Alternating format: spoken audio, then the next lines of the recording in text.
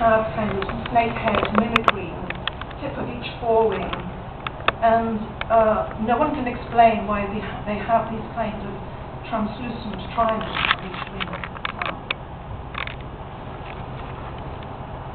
Atlas Moth. This giant Atlas Moth's broad wings could be the map of China. Here are two great walls. And there, on the Manchurian tip of each forewing, are dragon heads to scare off predators. But what are those windows in the map where crystal scales let in the light? As if Earth's skin has windows, and at certain times of the evening they open.